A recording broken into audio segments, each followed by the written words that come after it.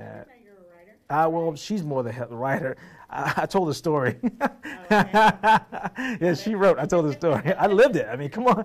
Yeah, they're like, I needed someone to be there. Exactly. She's my ghostwriter. There you go. That's awesome. Okay, so I just wanted to talk a little bit about your time here at Fort Sill. So, when did you come here? I got here in August of, actually July is when I arrived. My welcome ceremony was August of 2020, right in the middle of the pandemic. Oh, okay. Yeah. So who did you relieve whenever you came? Actually, my predecessor was already gone. Now Brigadier General Mark Holler was the commandant, and he had PCS to Hawaii to take command of 94th WMDC. So he was gone for about three and a half months before I arrived. I was in Korea. I was serving as an XO for a 4-star, and the transition, because of the virus, the transition kind of got a little elongated, because when inbounds came in from the States, the Korean government had people stay 2 weeks, in quarantine. So that added to my time. So I got here late July, and then we had a welcome ceremony on the OPQ, the field there, and myself and the FA Commandant, General Brooks, were welcome, along with our sergeant majors, were welcome during that ceremony. Okay, cool. So you've been here for almost 2 years. Almost 2 years, yeah, almost 2 years. Okay. And whenever you came in, you were a Fulberg. I was a colonel. We were waiting on Senate confirmation, so it's a unique position to be in. Kind of filling a 1-star's billet, but being a colonel, and even non-promotable too. So, but the professionalism across FCO was great. The officers, the NCOs, soldiers, they knew that being in this position, that it was a strong possibility that I would be a general, and so they treated me with utmost respect. So I can't say enough about the climate that General Camper has created here. It really is one that of mutual respect and respect for everyone, not just colonels and now brigadier generals. So, but it was sort of unique. I'll tell you a story. Pulling up every day at my parking space behind the building, seeing the 1-star on that placard, it was motivational. It was inspiring to know that one day that star on that placard would be on my chest, my uniform. So when I parked my truck in the mornings before I got promoted, that was kind of my motivation, was to pull in there and see that star and go, man, one day I'll have that on my uniform. So that was my time here, initially, how I felt. Okay, cool. So how long did it take for you to get promoted? Oh, great question. I didn't get confirmed until March of 2001, and I got promoted on June 2nd, 2001. Yeah, 2021. Okay. Yeah, so just not even a year yet. I've been a general, so still a baby general. Oh, well, you're doing a great job. Thank you, ma'am. Thank you. Okay, so what if you had to sum up in like one word, not one word, one sentence? You can have more than one word. Thank you. Appreciate that. If you could sum up maybe in one sentence what being the commandant for the Air Defense Artillery is, what would you say? Like, what is your actual job as a commandant? Oh, great question. Really, my job is the proponent for the Air Defense branch. So in terms of setting the course in the future for our branch, how are we going to protect the maneuver force and protect the critical assets for our commanders out there? It's really training, overseeing the training of the training base here at Fort Sill. So our AIT students, our BOLIC students, our CCC students, our warrant officers, our NCOs that go to the NCO course here over at the NCO Academy. It's really setting the course material for that. Also, it's a little bit in terms of how do you bring in new equipment into our branch. One of my key responsibilities is helping with doctrine writing. We typically kind of bend things in the .mil.pf domains. D being doctrine, I'm responsible for that. .d helps me with that, along with our team. Organization, the O, we're responsible, the Okada team helps us with HRC, of building the organization. Okay, let's say it's a Patriot battery. What types of soldiers, what ranks do you need in a Patriot battery? Our team upstairs, along with the Okada team and the team over in the seated, they help us develop that organization, what that battery looks like. Also responsible for training. How do we train at that battery? How do we get those soldiers ready to perform their wartime mission? So the team over at .D helps my team develop the training requirements to certify a battery, training requirements to ensure that soldiers are prepared to do their wartime mission. The other domain that I focus on is leader development. That's when we do the schoolhouse. That's when we do the functional courses that we teach, to the Master Gunner courses, the Patriot Master Gunner, the Avenger Master Gunner, to make our air defenders, that much more, proficient at the weapon system. And then also, how do we develop them to employ that weapon system on the battlefield? So developing them to be leaders when they leave here. So that's a key component. And then the other domains, the P domain, the personnel domain. How many people do we need in that battery? We help determine that, and we also determine where the Army needs to work levers to control the population of 14 series all across all MOSs. So we are a key component in that. So that's some of the responsibilities that I have. When I first took over, General Rainey was the CG of CAC, and he said, hey, I have two priorities for you. Is develop leaders and to drive change. I gravitate to develop leaders because that's what I'm used to doing. That's what I enjoy doing. The driving change was a little bit tough. And it was something that was, foreign to me. I spent my time in Force Comm units, so this is my first TRADOC unit. So I kind of let the other folks, the CDIDs of the world, Colonel Rauscher and the CFT, General Gibson, I let those team members work on, kind of driving change into the organization, bringing in new equipment. I focus on developing leaders, and that's what General Rainey said. I wanted you to focus on, develop leaders. And now that General Martin has taken over as the CAC commander, he's expounded on those two priorities and really wants us to continue to steward the profession, continue to show the Army as a profession. It's the profession of choice, not the last resort. So I've made my way around to my hometown. I went back to Raleigh, North Carolina, where I enlisted in the Army in 1990, November the 5th.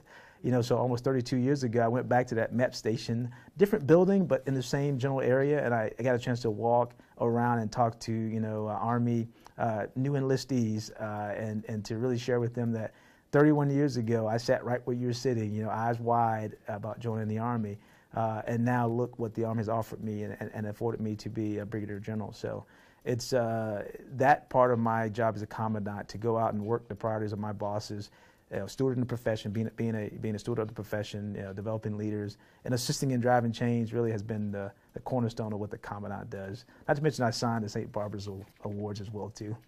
Wow, you do a lot. Just a little bit. Actually, that helps me just know some more about what you actually do. And give me just 1 second. Sure. Less than that then, and we're great. All right, then. Good deal. I'm ready. Okay, so I actually didn't know about a lot of that stuff that you do, so you just taught me some things. Thank you. That's good. That's good. I feel tired talking about it. You're like, my work here is done. Exactly.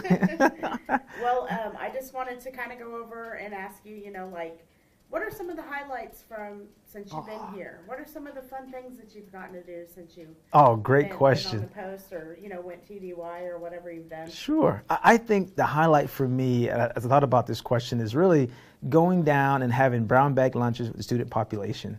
When Sergeant Major and I would go and have lunch with the Bullet class, the Triple C class, the ALC, SOC class, that was the highlight. I mean, because you walk in and they're all bright-eyed and they're excited. The general's coming in and a command sergeant major's coming in, and they're going to impart on us some wisdom. And I would tell my story. Typically, the first engagement with that population, be it a Bullet class or a Triple C class, I tell my story and I tell what motivated me to continue service, and what really got me into military service was my NCOs back in ROTC. Seeing something in me that I didn't see in myself. So I share that story with them, how really NCOs help officers become, reach their full potential. And then I would, my second visit, I would take a video, a TED Talk, and I'd use that 15, 20 minutes so I could eat while they watch the video, and then we'd get up and talk about the video, the lessons learned, the things that the person being interviewed or person doing the TED Talk, what they wanted to convey. We talk about that. General McChrystal was one that I used quite a bit. Just yesterday, we used Simon Sinek, start with why. So it gives the student population a chance to spend time with Sergeant Major and I, but also gives them a chance to think outside the box, to using TED Talks and things like that to really pull the lessons out of there for leadership that they can employ when they go out to their first unit of assignment or if they go back to the force. So I say the brown bag lunches were my exciting times. TDYs were fun. It was always great to get out of Fort Sill for a while and to see the rest of the world. I had a chance to go to speak at Auburn University down in Georgia. Exciting because I'd never been to Auburn, first of all, and I'm not a Roll Tide or an Auburn fan, either one. I'm from North Carolina, so I root for teams in North Carolina typically. But it was just great to go and see a campus and see the program that they put together there, for ROTC program they put together there. And then just to be really treated as really a guest. Although I wasn't an alumni, they still treated me, I got the royal treatment from the cadre and from the students there at Auburn. So that's really the exciting time. The last thing I'll bring up is branch night at West Point. When I had a chance to go to West Point and to see, I didn't attend West Point, I went to ROTC, but to see how they execute branch night, where they bring all the cadets in this huge auditorium. There's a guest speaker there this year, it was General Cody, and the guest speaker gives a few remarks, and then they pass envelopes out. They being the cadre, the TAC officers there at West Point, they pass envelopes to the cadets. They can't wait. They can't open them until one of the senior officers at West Point tells them to open the envelopes. And in that envelope is what branch that cadet has for his or her future in the Army. Okay. So it's exciting to see their faces. They're all nervous. It's like they waiting for that that lottery ticket to be numbers to be called. And when they open the envelopes, you saw all types of emotions. You saw happy, you saw sad, you saw shock, and just one of those things where I can't imagine being there that night or going into that night, wanting a branch and really putting everything you have into getting that branch, and one, getting it, so excitement, two, not getting it, so disappointment, or three, just knowing that I didn't get this branch, but I'm going to make the most of it. So you had those emotions kind of running high in that room. So that, to me, that was exciting. And then I got a chance to the 61 air defenders that got branch ADA. I got a chance to actually pin on their uniform the Air Defense Artillery branch. So they all came up. I had my ADA hat on. I pinned the branch insignia on them. I took a photo with them. So it was a long night, shaking hands and taking photos. But that was exciting for me. These young air defenders now are going to be the future of our branch. And here I am, the commandant, shaking their hand and welcoming them to our branch. So that was a memorable night. And then I got a chance to tour West Point. My aide, John, is a graduate of West Point, so I got a private tour from John of West Point. So that was a good TDY. Oh, cool. That sounds amazing. So did you, what kind of stuff, and that thing over there is really bugging me, what kind of stuff did you do as okay, so since you're the commandant and you're over the school, sure, which you can just talk to me like I don't know, because there's a lot I don't, but also sure, because we want people who are civilians and don't understand. Sure. Well, so what do you do for ROTC? As far as are you just a proponent for them? Like you're just kind of like a mentor, or do you have anything to do with the way that ROTCs operate and are set up or anything like that? Great question. Really, I don't have a lot of input into how they're set up. My purpose with engaging with ROTC students is as my sessions mission is to getting those young students to branch ADA. So it's not to belittle what I do, but it's a sales pitch. It's really getting them to choose my branch, our branch, so that they can become the future air defenders that take us into our next century. So my goal is to really just talk to them about our branch. It's to sell the branch to them. But I also serve as a mentor. I mean, I have cadets at West Point today that text me, "Sir, how are you doing?" Or my first duty station, I'm thinking about going to Fort Bliss. What do you think about that? So I get a chance to connect with them. I didn't have that back in my day. I wasn't talking to a general as a cadet. So I'm closing the gap really with Army senior leaders and our future leaders in our Army, just offering them advice, being a sounding board and really learning from them. I mean, I learn as much as from them as they probably learn from me, because I learn how they think, what motivates them, and we take that back upstairs to our team in Okada, and they help build our marketing strategy. How do we attract those young, cadets, ROTC or West Point, into our branch? Well, by talking to them, you kind of understand how they think and what excites them. So I always talk about the lasers that are coming to our branch. We're the first branch in the Army to have lasers on the battlefield, 50 kilowatt lasers. So that lights their eyes up. When I talk about that, they're excited about that. And I even make the little laser sound like pew, pew, pew, because they love things like that. So I try to use what we have in our branch as a marketing tool to get them to come to our branch. Also want to build a diverse a branch. I mean, I want to make sure we're reaching out across all ethnicities, all genders, so that our branch reflects, one, our nation. Two, we believe that strength and diversity. We gain so much by having diverse teammates, diverse soldiers on our team. So it's part of it too is going out to those universities that don't traditionally commission officers into the ADA branch and targeting them to say, hey, why aren't you talking about? And we found that universities that have an air defense cadre member in ROTC typically have more folks that branch ADA because they talk about it. They get the cadre member. My job, along with Okada, is to put our information into those universities that don't have an air defender on their staff. So we're the voice of the branch to them.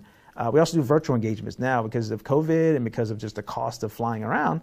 We do virtual engagements. So I've done virtual engagements with cadet corps where I talk to 25, 30 cadets that are dialed into through MS Teams or dialed in through Skype or whatever it means, just sharing with them my experiences and answering their questions about the branch. So that's one of those ways where ROTC is really for us. It helps us get out there our sessions goal. Okay, that's good. I knew I didn't have to brief you on anything. You know exactly what to say. Okay, so let's see. What else was I going to ask after that? Okay, so as far as ADA goes, okay. Now we can touch a little bit on current events. Sure. So where did you think ADA was whenever you first came over here? Maybe even whenever you first got into the branch. Sure. And, where do you think it is now and kind of where do you think it's going? Oh, great question. When I first joined the ADA branch, I went to the short range side. So really we were supporting maneuver forces. So we were out there with infantry and armor, providing air defense for those forces as they executed their maneuvers. So for me, it was exciting. It was, I was an officer on the ground in a maneuver TOC, a tactical operations center. And I got a chance to really, to feel like I was making an impact, protecting the force. And then as I grew up in the Army, I saw that our branch had another side. Well, I didn't see it then, but I knew we had another side of our branch, the Patriot side. So it wasn't until I became a field grade officer that I had a chance to understand how our Patriot soldiers and our Patriot weapon system contributes to a much larger defense of of a particular critical asset. So seeing now that, man, we have a strategic impact, So think about this, all the headlines that happen, in the world when you hear a Patriot battery is sent somewhere. The headline starts to heat up. U.S. sends Patriot battery to Korea. U.S. sends Patriot battery to Saudi Arabia. It sends a message to any would-be adversary that we're serious. It shows our resolve. So I'm a part of a branch that has a strategic impact, that one that hits the news lines. We send an infantry battalion somewhere, not necessarily always get into the news cycle. But we send a Patriot battalion somewhere, it makes the news cycle. So I knew I was a part of a branch that was, we are a strategic asset. We go somewhere and we change the landscape. We make any would-be adversary nervous, like putting a THAAD battery in Korea and places like that. It makes folks who are in competition with us that much more nervous. So we're a part of a branch that really makes a tremendous difference around the world. And then having to spend time partnering with other nations. As other nations purchase Patriot and we have a Patriot battery or battalion in their country, we partner with them. We show them how to employ the weapon system. We spend time with them and teach them our TTPs on how we do things here in the U.S. and how we fight our weapon system. So that's another aspect of the branch that really young officers just don't appreciate until they have actually done that. When you spend time, with an officer, your counterpart from a foreign nation, it's fulfilling, first of all, because you're giving back to that nation because they're defending their homeland. To them, it's a home game. For us, we typically enjoy, away games. For them, it's a home game. So being able to share with them and help them defend their homeland, it's rewarding. So our branch really, for me, has been increasingly more rewarding and exciting as I move up in the branch. And now, being here as the commandant, I see it as sort of the pinnacle. Where you get a chance to really see all of that come together, and also coupled with you train those soldiers who are going to go out there. And also, I get a chance to talk to future battalion and brigade commanders here at the schoolhouse. When they come here for the pre-command course, I get a chance to share with them my thoughts about leadership and my thoughts about my time in battalion and brigade command. But more importantly, I get to share with them the new things that are happening in our branch. So they now go out into command more informed on where our branch is going so they can spread that to their soldiers and it really increased the excitement really for the branch, because it is exciting. New weapon systems coming on board, new formations coming on board. It's a great time to be an air defender. Awesome. That was good. Okay, so did you want to say, well, I don't want to delve too far, but did you want to say kind of, did you have any farewells you want to? Oh, yeah, sure. Yeah, that'd be great. Really, I've been blessed to have a wonderful team. Since I arrived, this team has, well, actually before I arrived, I'll take it back to prior to me arriving, this team has gone above and beyond to take care of me, to integrate me and my family. Although my family stayed back in Virginia when they did come to visit, this team did an amazing job taking care of them. Every day when I come to work, I really serve with one of the best teams on Fort Sill. Now, I'm biased because this is my team, but I've made my way around to shake hands with a lot of people on post. I've been to the RATCH, the hospital here to award, recognize our medical professionals. And I'm thankful for my team. My team has done an amazing job. And really from Mr. Assembly's leadership, as the Deputy Commandant, he, as a civilian leader that has, really commanded the respect of this team and certainly my respect. He's really a miracle in terms of what he's gone through, and still comes in every day with a smile on his face and really gives everything he has to this branch and to our team. And how he leads our civilian workforce is simply remarkable. I don't have a concern with how he's leading our team, because he's leading them well. And for the uniformed personnel on our team, Command Sergeant Major and I are just really blessed. And we watch the NCOs come in, the soldiers come in, and they do an amazing job. Our NCOs in Okada, they really get after the mission of, one, bringing in the best cadets we can out of the commissioning sources, but two, updating our videos so that we can attract those great young officers and NCOs, being professionals at what they do in terms of knowing the MOSs that they specialize in. You talk about Dave, our historian, and does a tremendous job at really educating our young air defenders, and some of our old ones too, about the rich history here at Fort Sill, first of all, and about the legacy of our branch. So kudos certainly to Dave, and I'm trying to think the upstairs piece. I don't miss anyone, but I'd like to thank everyone. Our Okada team, which includes Lieutenant Colonel Esron and Master Sergeant Wolford and our NCOs, your staff, Don prior to you, now you are on board, and Griffin. Really, it's a first-rate crew. I have nothing but tremendous accolades for all of you. The podcast that you not only did for me, but you extended that. I hope you keep that going. That's a great asset right there, giving our air defenders, a chance to have a voice on a podcast. That's amazing, and our team up there with knowledge management. We do a great job at really, putting together all the assets and resources that will help educate the future air defenders and also the current air defenders. And coming downstairs, to my immediate staff, I got my XO, my aide, both former and present have been phenomenal. I've been really blessed. I've had the opportunity to select two great officers as my aide and two great officers to be my XO. And Dr. Davis keeps us all grounded. She's she's the supervisor of all of us, and just a joy to have around. And she cares deeply about what she does and what the team does. And our other teammates, I look at Jen and Kay as my counselors, my advisors on all things truck related. We share stories about trucks, and just really a joy to go down and talk to them. They're not only professionals at what they do, but they're great to have around. I enjoy really just spending time. When I'm sitting here in the office, I got a break, I'll walk down and I'll chat with them and bounce ideas off of them. So it's really a joy. Gonna miss them. Our NCOs and soldiers, my driver Herbert has been amazing, to go from place to place and never got me lost. And he's so respectful. And when I see him, when I walk out the door, standing by the truck, he's holding my little placard, and he's smiling with a salute. It really makes my day, And then Master Sergeant Johnson and now, Sergeant Prince, they've been just amazing. In terms of taking care of me. Master Sergeant Johnson is one of the most professional NCOs that I've served with in my military career. Not only fit, but just a straight professional. He is really someone that really epitomizes what we want our NCO Corps. I've had two great assistant commandants. I've had Doug Simmons and now Todd Daniels. Both are amazing officers. I didn't know the gentleman before we started working here together, but I go to war with those guys anytime. Very articulate, very smart.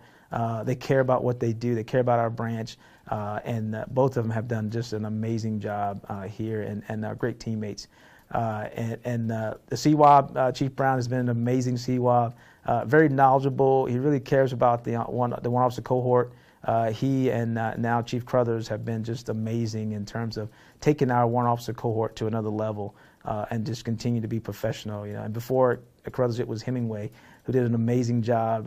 Hemingway was my soldier back in 3-4 at Fort Bragg as a sergeant. To see him now, retired as a CW3, just amazing. And moving down the line, I mean, our techs, our commo, Sergeant Paris, and our new commo NCO, new commo civilian Kevin, we couldn't do our job without those folks. It's always, they're the unsung heroes. When things are going well, you don't hear Paris's voice or name being called. You don't see Kevin. As soon as something breaks, they're the first name we call. They're like the Maytag men for us, and they've been amazing professionals. I don't worry about communication things with those two on the job. They've done an amazing job, and certainly honored to have them as teammates. And certainly, I think I've hit most of the folks here. If I miss anyone, I do apologize. Our NCOs from the National Guard. Great NCOs in the National Guard team, always there to lend a hand. Our great officer, Captain Cummings, has done an amazing job. He's new to the job, serving as a captain in this job. His predecessor was a major who was promotable to lieutenant colonel. He stepped in and really has rolled his sleeves up and been a great teammate. So certainly proud of him to have him on our team, and to be a part of the Commandant's team. And really, I think last but not least, certainly my battle buddy, Sergeant Major Gray.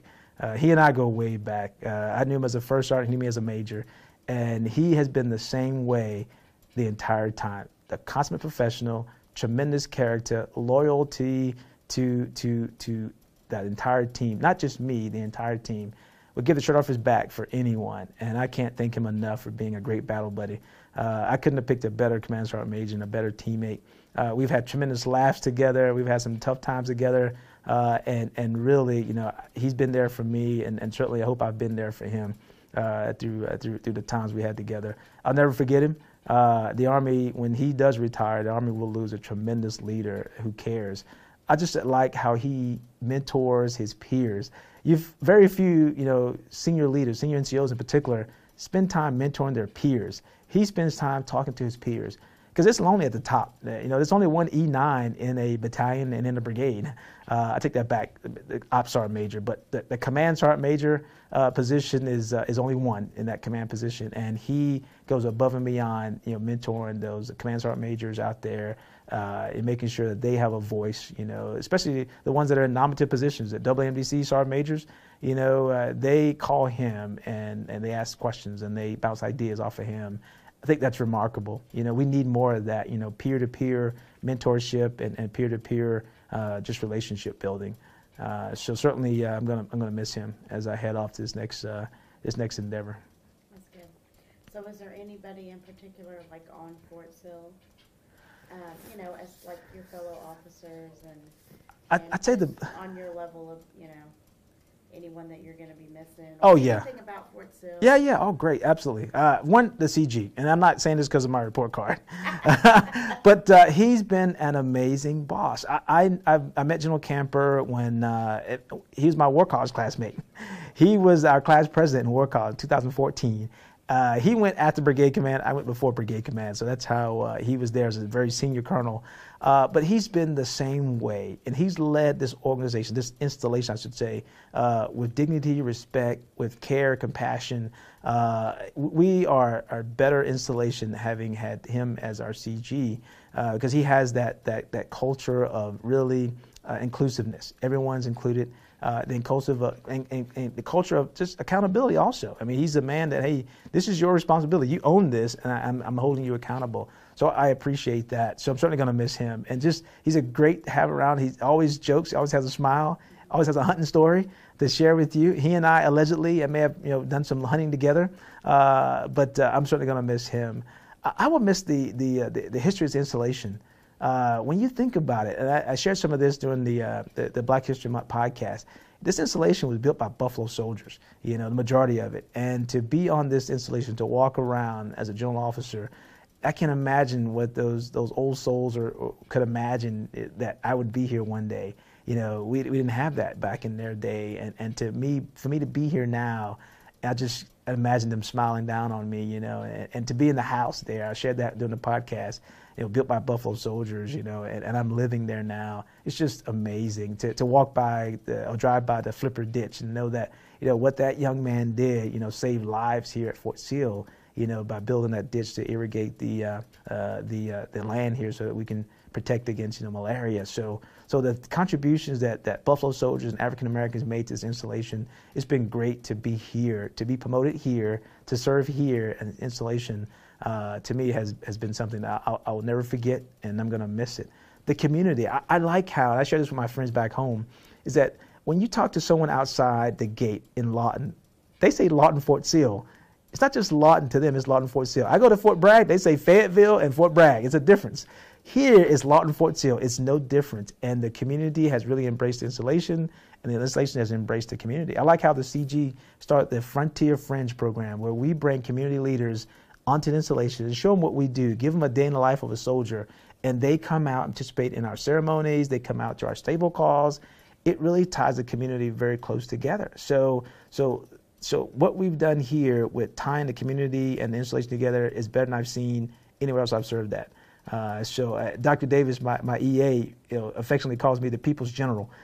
People in the community, know about me and they talk about me and they're excited for me, being here and they want to know me. Just on Saturday, I'm heading out to the VFW and I'm going to talk to some of our veterans there at the VFW, and they're so excited for me to come out there. When I went to the car show, I just wanted to go to the car show and see old cars and new cars and just have a relaxing Saturday. And I wound up talking to 4 veterans who just were blown away when I told them that I was a brigadier general. And it's just one of those things where this community really admires service. They really admire leaders in the Army, and they want to be connected. I've heard so many stories from retirees, and I listen and I smile and I'm like, man, he just doesn't know that he's really making my day. Because I know that because of his sacrifices, his service, that I'm allowed to be here as a brigadier general, especially the African American NCOs and soldiers who served years ago. They sort of paved the way for us, and I'll never forget that. So to me, it's me giving back to them, saying thank you. My time is valuable, so they say, but for me, my time is everyone else's time. I get joy in engaging with people and spending time with people. That's what gives me joy and keeps me motivated. That's good. So let me ask you this.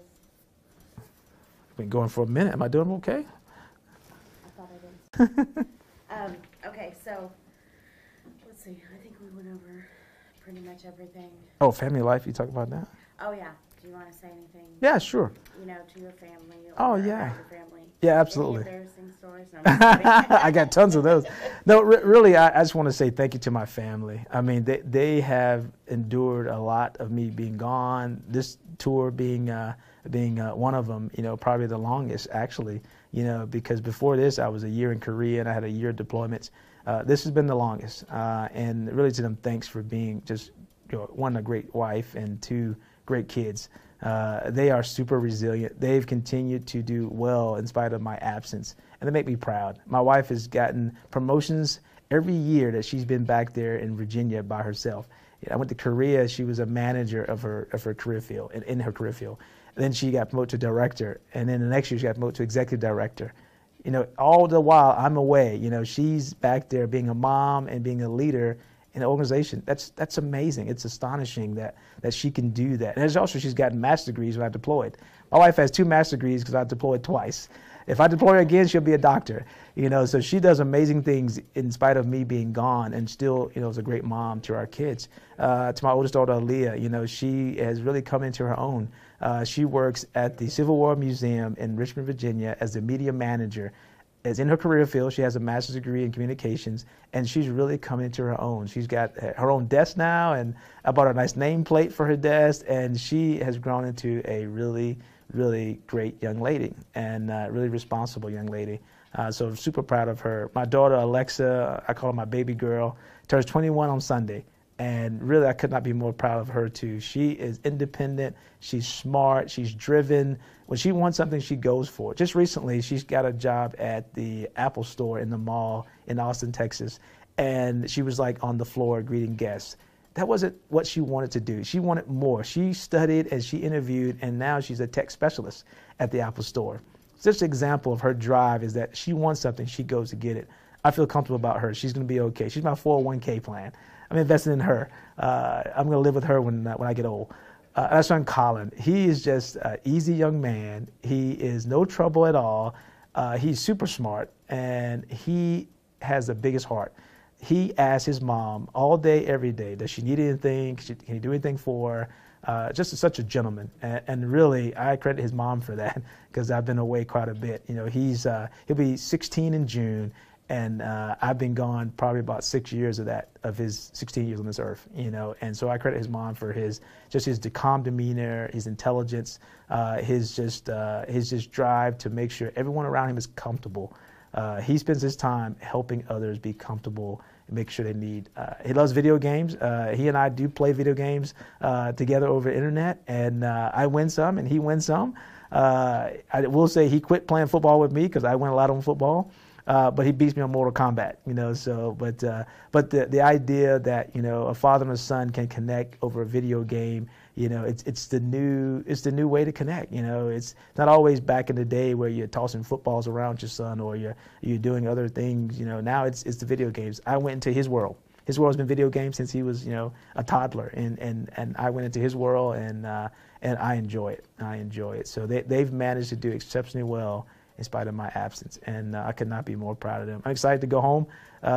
These 2 weeks can't go fast enough by so I can get home. This is my first time living in the same house with them in roughly 3 years. So I'm super excited about that. A bit nervous because I'm sure there's going to be toothpaste on the sink. I'm sure there's going to be cabinet doors left open. I'm sure there's going to be dirty clothes laying around. And I'm going to have to go back home and take a chill pill so that I don't, because I'm used to, in my house, I put things down, it stays there. No one touches it, it doesn't move. A little different back home. So I'm taking some patient pills right now, I call it.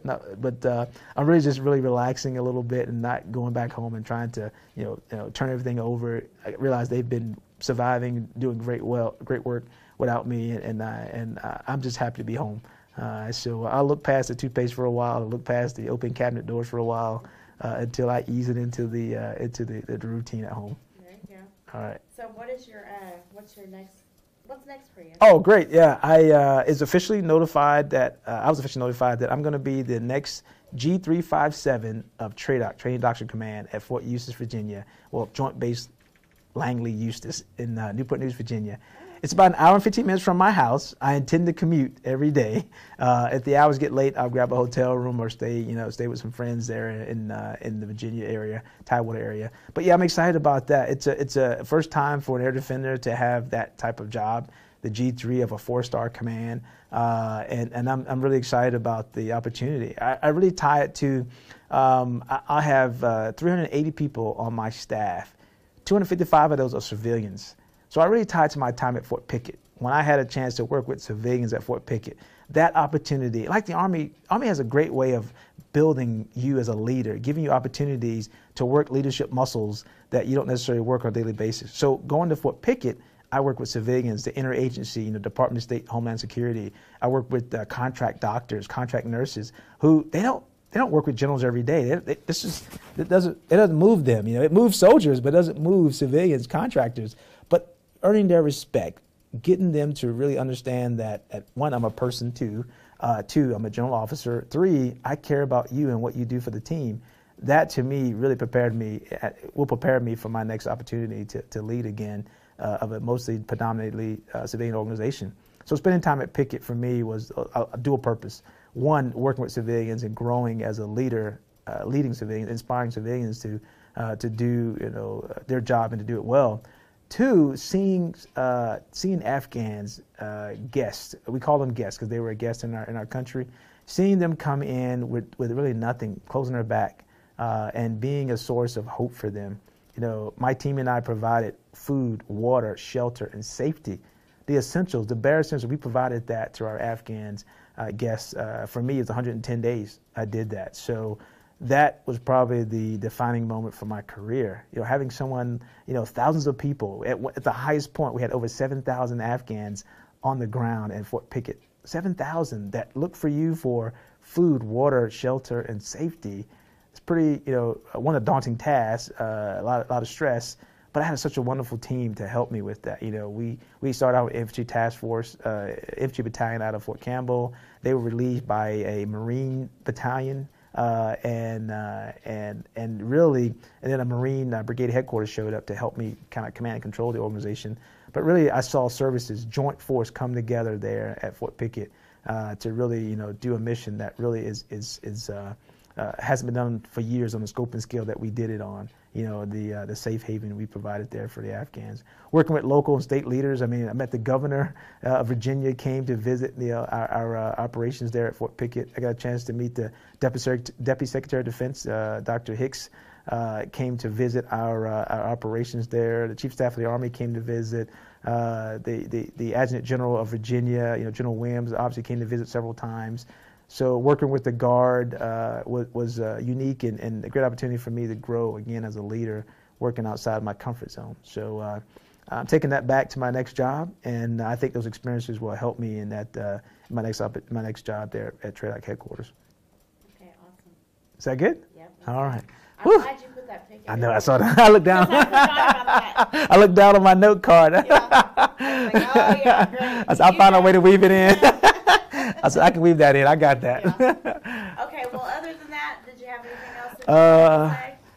Really? I think we covered pretty much. I think we did. Just, again, thank you for the opportunity to say thank you to the team. I'll say some things at my farewell, obviously, but certainly for you to capture the video, for my family and for others to see, I appreciate that. So thanks for taking the time and getting on the calendar to do that. A lot of people get on the calendar and waste my time. This was a great opportunity, great use of my time. Okay, perfect. Yeah.